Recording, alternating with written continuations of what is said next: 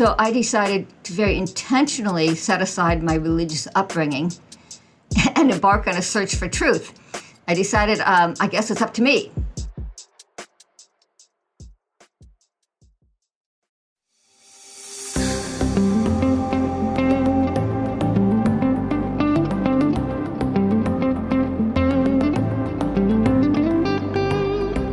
Welcome back to the All of Life show. I am your host, Stuart White, along with my beautiful, lovely, amazing, talented, incredible... Did I mention beautiful? Oh, babe, you're the best. I'm Alicia White, your co-host of the All of Life show. Happy to be here. Babe, we have had quite an adventurous last few months. We went a few places. We did. We went, I'm trying to remember because we've been quite a few places, but I know we went to Maui for sure. We went to Disney World before that. Mm-hmm. Then we came back from Maui and had a few days at home. Then we went camping, and it just sounds like we're just all adventure all the time. Well, then we went camping again, but I know we went somewhere else in between. Oh, we went to Nashville. Oh yeah, we went to Nashville. Yeah, we've been all over the place. Honestly, this is what I think happened. I think that the last year and a half had everyone so cooped up that we literally were like, no, we're not doing it. I think after 2 weeks, we were like, we are gonna make this year a year to remember, which has turned into a year and a half because we have traveled all over the place. Yeah. And we're super thankful that we have. It's been a lot of fun. Yeah. So here we are. We have 2 new episodes that are going to air right now, obviously this one. And then next week, we're going to have a second part of this episode. And who are we interviewing on this episode, babe? We are interviewing on this episode and next week's episode an author and apologist named Nancy Pearcey. She is a brilliant, brilliant mind. I loved every minute of this interview. Well, these 2 interviews, I should say. Yeah, Nancy has written books such as Total Truth and Love Thy Body. And in this episode, we're going to be talking to her about Total Truth. Now, for those of you who may not have even heard of this book, you definitely need to. There will be links in the show notes to everything you need to know. I just can't emphasize enough how much this book has meant to us and how much her other work has meant to us. All I can say is I'm excited for this episode. I really hope that you guys get a lot out of it, and I hope you are just eager to listen to the part 2, which we will be releasing next week. I think my favorite thing about this particular episode was that, and we've said this on the show before, but there is a true pandemic right now in our culture, and that is a lack of searching for actual truth, a lack of, or just an acceptance that truth can be anything that you want it to be, which if you guys have been listening to the podcast for very long at all, you will know that we completely disagree with that statement. We do believe that there can be total truth. So if you want to know more about that, hang on tight, listen to this episode. You're really going to enjoy it. Yeah, without further ado, here's our interview with Nancy Pearcey. Nancy, welcome to the show. We are very glad to have you today. Thank you. It's good to be here. Thanks for inviting me. Well, it is a pleasure, and this has been an interview, one that we have been looking forward to for months now, and so excited to have you. And for those who are unaware of who you are and your work, give us your story. Thank you for asking that, because I love to tell my conversion story. I'm so grateful to God for my conversion that I love to tell this. So I was raised in a Lutheran home, and it was a very ethnic Lutheran. My parents were both Scandinavian, and I don't know if you know this, but it's like all Irish or Catholic.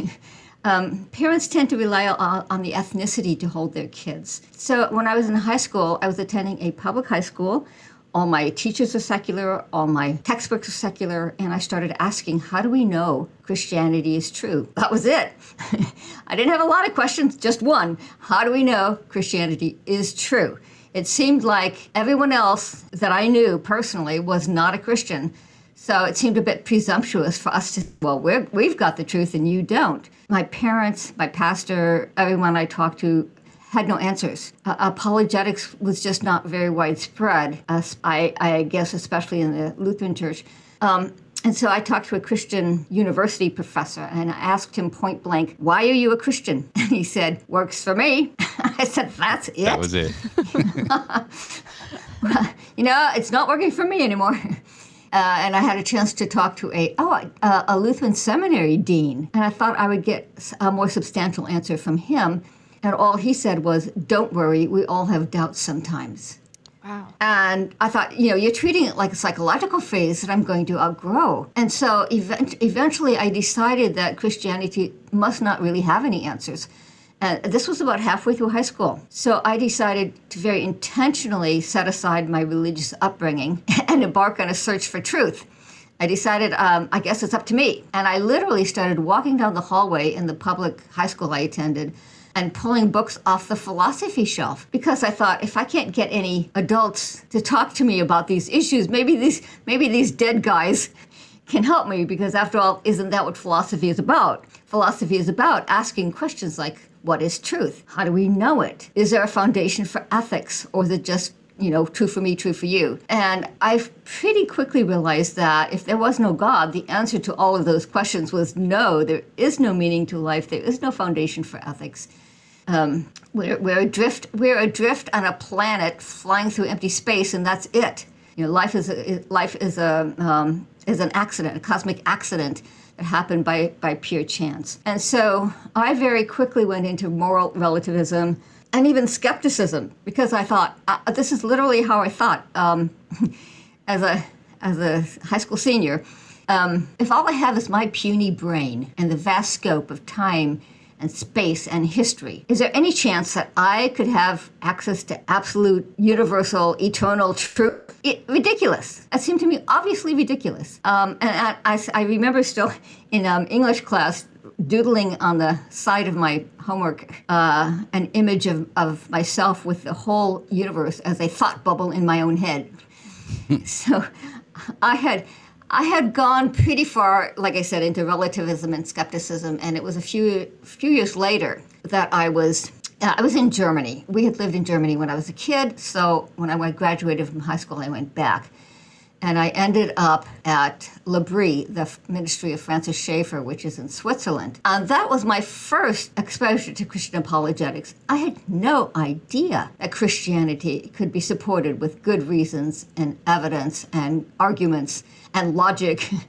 And in fact, I was so impressed that I left, which sounds a little odd, but I was so impressed that I was afraid I might be drawn in emotionally, because L'Abri was so attractive. These thoughtful Christians, these intellectually engaged Christians, and culturally engaged too. As you probably know, Schaeffer was known for encouraging Christians to go into the arts. And in Germany, I was studying violin at the Heidelberg Conservatory. So his appreciation of the arts. And I would add one more thing. All the students there, this was 1971, all the students there were hippies. And at that time, the hippies were the cool kids. And so I was really astonished that Christians were able to reach out to these disaffected young people. And I thought, who are these Christians? I have never met anyone like this before. But I stayed only a month, and then I left. And having discovered apologetics through L'Abri, that's when I found out about Lewis, for example, C.S. Lewis, and Chesterton, and I think Os Guinness had written his first book by then, and so on. And so eventually I decided I was intellectually convinced. You see, Christianity had let me down already once before, so I was not going to go back unless I was intellectually convinced it was true. And eventually I had to admit that I had reached that level of intellectual conviction. But then, and I did convert, but then I had to say, well, now that I'm a Christian, where do I find other Christians? I was not involved in a church or anything. This was strictly on my own. A friend of mine once said, I read my way back to God. And that would be a good way to describe my own journey. I read my way back to God. So I thought, well, I knew some Christians back at L'Abri. So I got on a plane and went back to L'Abri a year and a half later. So that's when I really got grounded in Christian worldview and really understanding how Christianity applies to all of life.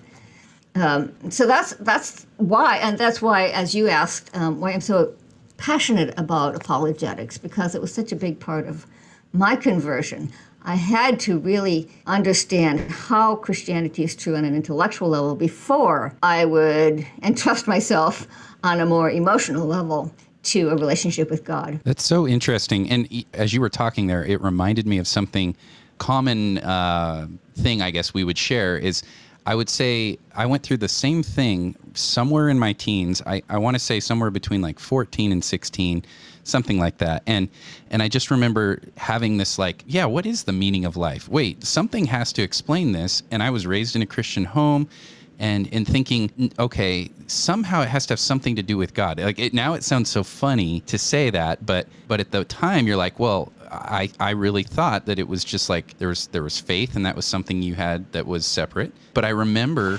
somehow we were homeschooled and my parents had gotten a book from, I think it was a homeschool convention, and it was Francis Schaeffer, Escape from Reason. And my 14-year-old self or so sat down and read this. I probably didn't even understand half of it because it's so brilliant. And like, I didn't know what he was referring to when he's talking about all these ages of art and culture and different things. But it made a lot of sense. And I was like, oh, wow, there's actually intelligent people out there who believe this. And it isn't just something where it's like you were told, oh, don't worry, we all have doubts. It's like, no, it's not just a doubt thing. It's like, I actually want proof. And so for me, that was something that was like very shaping, was like, oh, there's actually foundational truth in all of this. And so that brings us to total truth. I think in your writing, there's a very clear theme and conviction to everything that you write about. And it seems all to just trace back to this Jesus and gospel. And if God is true and all of that is real, then there must be something fundamentally related to everything that we do.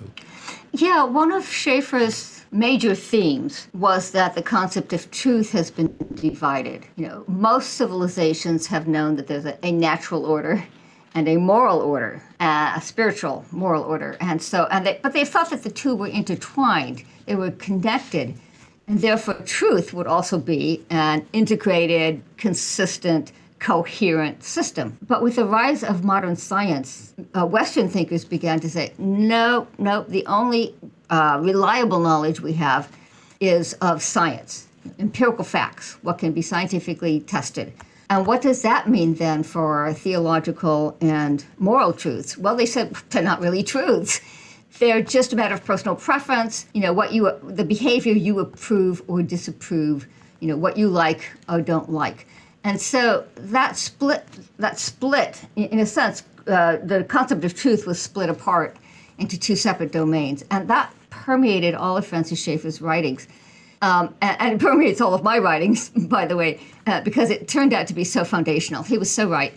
He used to say, you will not be able to talk to young people about that Christianity is true if you don't recognize that they have absorbed a different view of truth. Let me personalize this. As I said, when I arrived at L'Abri, I was already such a relativist and skeptic that I had to go through a two-step process. I had to first be convinced that I had to first be convinced that there was such a thing as objective truth before I could even consider whether Christianity was that truth. Schaeffer used to call that pre-evangelism. He said with some people, there are many steps that you have to go through before you can even get to the gospel. And that was the case with me as well. That was 1970s. It's even more the case today that young people have this split view of truth, where they think science and reason and facts. To use, I should, so you can conceptualize this, get a picture in your mind. Schaeffer used to use the imagery of two stories in a building to illustrate the split view of truth. He said in the lower story is science, reason, and facts, and in the upper story then, it's like people sort of threw up into the attic the things that could not be scientifically proven. So God and spirit and our moral sense and meaning and beauty and the arts, all of these things that cannot be stuffed into a test tube and studied under a microscope became then merely relative, private, subjective preferences. And so for many people, if you just come to them with a gospel message, they will automatically, unreflexively throw your message into the upper story, where it's just a matter of your personal preference, and they're likely to say, I'm glad that works for you. I'm glad that works for you, but they feel no sense that, no, you're communicating an objective truth that is true for everyone, everywhere, at all times. They just don't even hear that message anymore. It almost seems like there's I genuinely believe this. There is a spiritual element behind it. Like, I think that if you think that Satan and demons are real and all of that he has nefarious plans for everything to take away the very basis of there being truth in the first place. It's like, now I can't even, like you're saying, you have to have that pre-evangelism where you establish there is truth just to get them to the point, okay, now that we've agreed that there is truth, let me tell you about the truth, the way, the truth, and the life.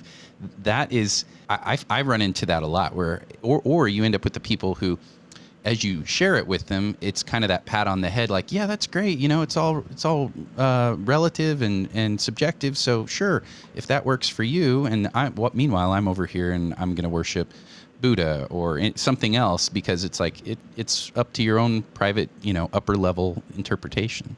Yes, and it's also the way that Christianity is blocked from having an impact in the public square. I have some examples here. Before the Supreme Court decision passed the Obergefell decision, which made same-sex marriage the law of the land, it had already been debated in several states. And so let me give you a couple of quotes on this. When the Iowa Supreme Court imposed same-sex marriage on that state, which was in 2009, it claimed that the pro-homosexual side, quote, presented an abundance of evidence and research, but the definition of marriage as a man and a woman was, quote, unsupported by reliable scientific studies. In fact, the court said it was nothing but, quote, stereotype and prejudice. In other words, the view of marriage as a man and a woman was primarily a moral and religious view, and therefore they threw it out of the court as stereotype and prejudice. And the same strategy was used when a federal court overturned California's Proposition 8, which had defined marriage as a man and a woman. Here was the judge was named Walker. Judge Walker claimed that the pro-homosexual side presented, quote, overwhelming evidence. By contrast, Walker said supporters of Proposition 8 expressed merely, quote, private values, which he rejected as, quote, irrational. So what was the strategy in both cases? If you define one side as scientific and the other side as irrational stereotype and prejudice, who's going to win? So this has now become the main strategy in the secularist playbook. You see, for secular thinkers, the term, values, if you say, well, we're promoting Christian values, for the secular person's values means literally whatever some person values, whatever some group of people values. It's a verb. The noun comes from the verb. Necessary truth in that at all, huh? No. It's just basically, it's your private tastes and preferences, what you approve, what you like or dislike. And so Judge Walker actually went on to say, supporters of Proposition 8 acted out of nothing more than sheer dislike, quote, dislike of same-sex couples, or the word he also used was animus against them. Animus means hostility or hatred. So these liberal judges could not even conceive of morality as an objective truth. It was just a matter of emotions. And so this is the main way in which Christianity now is locked out of the public square and disempowered. That's another reason Christians need to understand it. It's not only a matter of communicating Christian truth on a personal level, it is also the main strategies used on a public level. It would seem like you just described, Christians are being held hostage in this this dynamic here of feeling like they're in this box and they've been framed into that category, and so they don't even know how to approach anybody anymore. Like, how do we engage and how do we navigate that? How do we fight against this being put in a box and being isolated away from where the actual conversation is happening? Well, yeah, that's a good question. Let me give you an example that will show the contrast. Christians need to learn how to assert Christian truth as objective truth. And one of the examples I give in my book, Total Truth, is a Star Trek episode. It's called Star Trek: The Next Generation. And the plot centers on one character, whether one character is the Klingon Messiah, who has returned from death in fulfillment of prophecy. Do you kind of get the pattern here? And the Enterprise's Klingon security officer has to decide whether or not the resurrected Messiah is real. So another character challenges him and says, what empirical evidence is there for the truth of these claims? And the security officer answers, well, and this is a direct quote, it's not an empirical matter. It's a matter of faith. You have to take a leap of faith. So what is Star Trek teaching people here? This is not just entertainment. Star Trek is teaching that faith is intrinsically contrary to evidence, that faith is blind and irrational. But if you would talk to a Christian about the evidence for Jesus' claim to be the resurrected Messiah, they would start talking about the historical evidence for the resurrection, the reliability of eyewitness testimony in the New Testament. They would talk about references to Jesus in sources outside the Bible, like the Roman historian Tacitus or the Jewish historian Josephus. They would talk about the remarkably high quality of the New Testament as purely historical documents. For example, how close in time they are to the original events. So there was not enough time for legendary material to be added, and so on. We accept Plato and Aristotle as historical, but they're the closest documents we have are more than 1,000 years after they lived. Whereas in the case of Jesus, it's like 200, 100 years after Jesus lived, depending on the exact dating. So Christianity rests on historical, objective evidence. So divided. We don't say there's a lower story truth and an upper story truth. Christianity challenges that division altogether, and it says Christianity is true on all levels. Christians are the only ones today who are really insisting that truth is not divided, that truth is unitary, consistent, holistic, applying to all of life.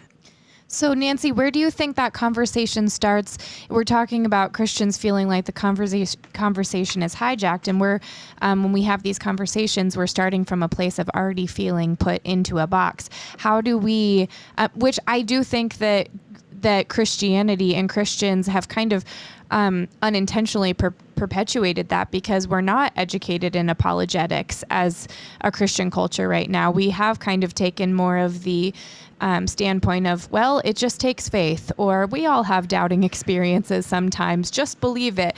And we're fine with that because it's easy to just say that rather than actually do the work and in educating ourselves in apologetics. And so when we're having a conversation with someone, and you reference this in Total Truth and your other book, Love Thy Body, as well, which we're going to get to, but you talk about, basically it all starts back with your worldview. So when we want to have cultural conversations from an opposing view with a friend, do we always have to bring it back to what your worldview is? Does that always have to be where the conversation starts? Well, if it doesn't start there, it needs to get there. Yeah. Because in a conversation, you start with where the person is. Yeah. But you need to get there. And you're absolutely right.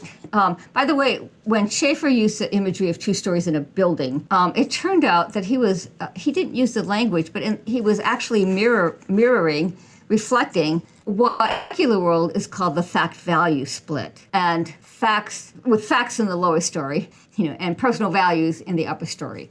And in Total Truth, because Schaeffer didn't use that language, people were not making the connection. And so in Total Truth, I made that connection, and all of a sudden people said, oh, that's what he was talking about. Because many people were familiar with the fact-value split, and that in secular thought, they do think that that facts are empirically knowable and objective, and everybody has to bow to them. Whatever science says, we must bow to it, and that values are merely personal preferences and so on. And so, so just to give you the language to talk about it with non-Christians, they tend to call it the fact-value split. But you are absolutely right. Christians have a split as well. What do we call it? We call it the sacred-secular split. Mm-hmm. And in many ways, it mirrors the secular world, because what it says is that religious truths apply only to an upper story, to use that metaphor as two stories in a building. Religious truths apply only in an upper story of worship, Bible studies, prayer, and so on, and does not really apply, Christian truth does not really apply to the so-called secular realm of business, politics, art, education, and so on. And so many people have been so trained in this that even if they want to apply Christian truth to their job, to their vocation, to their professional life, they don't know how. And so this is what we're up against, is that even Christians don't typically know how to speak about Christian truth in a way that applies to the secular realm. And so we have to start, Christians really need to start with themselves. They need to try to discern whether they themselves hold a sacred secular split. Let me give you one example, just because it's from my personal life. My son had a kind of conversion experience. He'd never really given up his Christianity, but he hadn't made it his own, right? So I think he was about 20 when he had an experience and really made it his own, and decided to work at a Christian bookstore, because he thought, this way I will have an opportunity. We're better to work. I know, isn't that great? I'll have an opportunity to be in touch with great Christian literature. So at Christmas time, the bookstore decided to have a raffle, a typical fundraising device, right? Customers would come in and put their name in a bowl. And then on the big day right before Christmas, the staff gathered around the bowl and pulled out a name and tossed it. It turned out they wanted to use the raffle to reward one of their loyal customers. So they kept going through the names until they found the name of somebody that they liked and declared that person the winner. And I thought, what? These Christians, but have they really thought about the way Christianity applies to their business practices? Do they really think cheating is appropriate behavior for those who claim to be disciples of Jesus? So when I've talked to secular businessmen, by the way, Christian businessmen, and the way that they sometimes phrase it is, in business you have to play by a different set of rules. That's how they put it. You have to play by a different set of rules. You have to basically accommodate to the secular world. So that would be an example where my son got a really vivid example of the sacred secular split, where they were selling Christian books, but they were using business practices that were not Christian.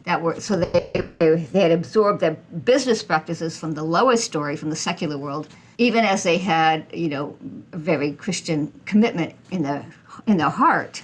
Shifting to the question of, so as we're engaging the world, something right now that has become very popular, I think guys like Ben Shapiro and others have said it, and I swear I heard Francis Schaeffer say it, but is the saying that politics is downstream from culture. And I think something that Christians get hung up in is we are going to change the world. And the way we do that is through politics. We pass good laws. And I do believe that we have a role in that. But the point of that saying is really, if you want to impact politics, start upstream in culture. But then I got to thinking about it, and I'm like, well, what is upstream from culture? Like, what is truly the thing that you need to change to make a culture different? And my thought was, it's the heart, it's the person, and it's the faith that is affecting them, and where they're placing that. If it's in Christ, then that's shaping them. If it's in anything other than him, then that is shaping them too, just in a negative sense usually. What would you say to that, though? Is there something more? Is there anything we're leaving out in that analogy? Well, I do agree with you. When I wrote Total Truth, and when I wrote my earlier book with Chuck Colson, How Now Should We Live, we did have some people criticize us for treating the realm of ideas as important. And I started saying, yes, we're doing unabashed intellectual history. That's what we're doing. Mm-hmm. because there are people, sociologists and others, who think ideas follow from, they're basically Marxist, right?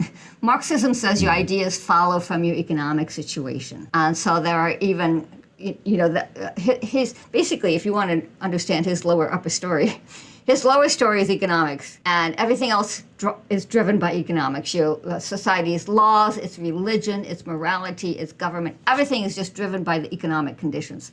And unfortunately, we ran into Christians who basically held the same position. And so we had to actually argue that no, ideas have consequences. You know that book, there's a book by that title, Ideas Have Consequences.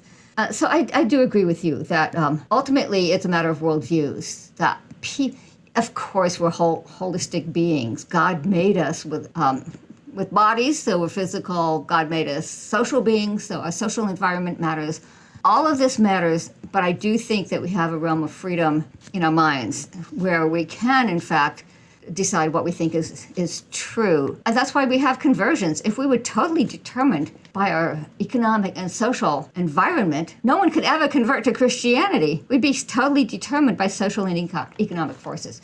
So I think it's clear that as Christians we have to claim that there's a realm in the inner person, whether you call that intellectual, whether you call it the spiritual realm, whatever you want to call it, there is an inner part of the human being that can be free from outside forces enough, not totally, but enough to make a decision. Otherwise, we would not be able to even talk about people being able to have a conversion experience. So I think what you're saying is very good, and I tend, all of my books are about worldview and how important your ideas are to how you live, the choices you make. So I'm totally with you. I like the way you put it. One of my friends who's a chief of staff on Capitol Hill loves that phrase, politics is downstream from culture. Because working on Capitol Hill, he sees a lot of people, including Christians who work on Capitol Hill, who are totally absorbed by politics. And his point is that, no, culture really determines politics more than the other way around. But your point is well taken. What determines culture then? I do think it's ultimately, an interaction between you and God in your deepest personal being. So I appreciate your bringing that balance here. Yeah, absolutely.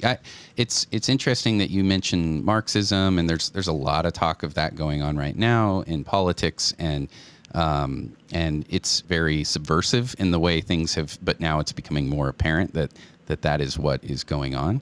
And you just see people becoming absorbed in that, but then they absorb that worldview, like you were saying, and it starts from everything is just deterministic from if your economic status is bad, then you're going this direction. If your economic status is good, then you're in this camp. And these two sides should fight against each other, and trying to reshape a narrative within our society that says this is the way it is. And I think it's why books such as Total Truth are so important for people to engage their minds and actually think, is this really the way that the world works, or is this something that's a lie trying to sneak itself in as truth? Because even the idea today where people will say there is no such thing as absolute truth, but that's an absolute statement.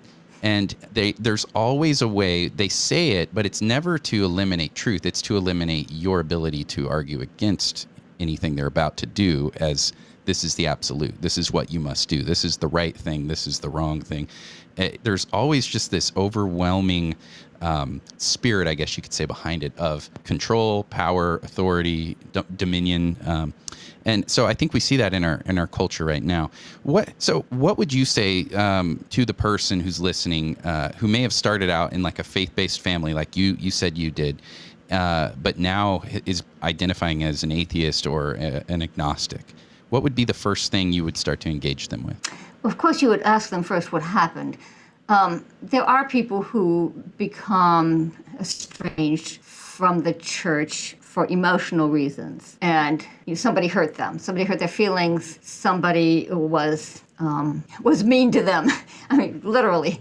And I would say that is somewhat common, but there was a recent survey done that found out that that's not as common as you would think. These researchers found out that the majority of, they interviewed former Christians and asked, okay, so why did you leave the church? And interestingly enough, the vast majority referred to intellectual questions. They referred to questions about secular philosophies that they had learned. They referred to questions about science, and hasn't science disproved the Bible? They referred to doubts and questions that were not answered. They brought their doubts and questions to the church leadership, and the church leadership did not know how to answer them. One guy actually wrote a book about it, how he left the Christian faith.